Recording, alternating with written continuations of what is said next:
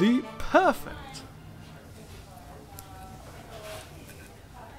I'd come from Alaska to San Francisco. I had gotten a job writing about food at the San Francisco Chronicle. I was really developing my palate and was learning about California cuisine in all its glory. And the Chez Panisse goat cheese salad was a big part of that. The salad seems really simple. It's a plate of greens, a little vinaigrette, some goat cheese, whatever. But it's the ingredients that really make it something special. It's lettuces that were just picked this morning from farms that the chefs go to and know what's going into the earth. And it does make a difference in the quality of the greens. These lettuces come from our farm in Glen Ellen, Kennard Farm. He grows pretty much all of our salad greens and herbs for us. There's some oak leaf, Lola rosa, red oak. This is chervil, a really beautiful soft herb. It has a slightly anisey flavor.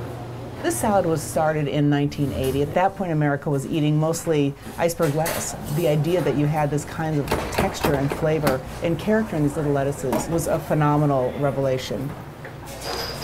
This goat cheese is from Petaluma, from Soyoung Scanlon's Andante Dairy. You have to realize that when the salad started, we didn't have any goat cheese in this country. This soft, slightly tangy cheese from goats was really the big news. So anytime you see goat cheese on a salad or on a menu, you have this salad to thank.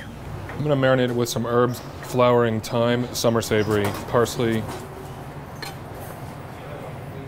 It smells so good. Nice Tuscan olive oil. I'll let this cheese just kind of marinate while I make a vinaigrette. Mortar and pestle is essential. We use bulb garlic, but in the spring, the best garlic is this spring garlic that hasn't quite formed a head yet. It's just starting to bulb out at the bottom. But when it's like this, you can use the whole stalk, just like a leek. Really helpful to have a little bit of salt.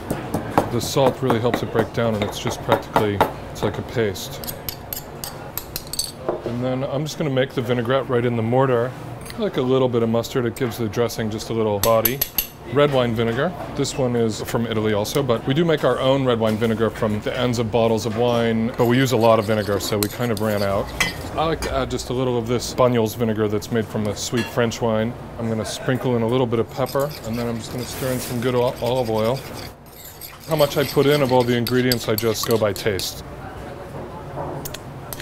I think it needs just a tiny bit more vinegar, and that's it.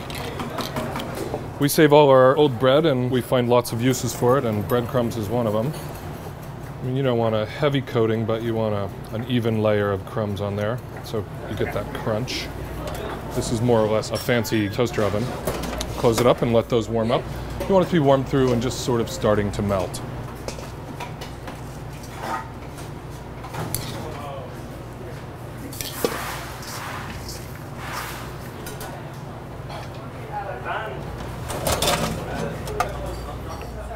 Yeah, seems just right.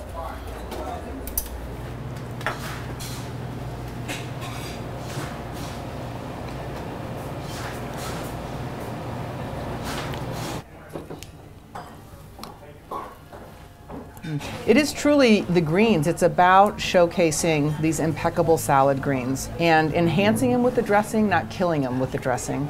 And then you have the creaminess of the cheese. It's almost custardy in its warmth. I think it's very easy to say, oh, Chez Panisse, it's a pile of beans, it's some salad. But I will tell you, it's been well sourced, it tastes delicious, it's presented simply, and you eat the dish and you're satisfied. And I think that is really what something that's perfect is all about.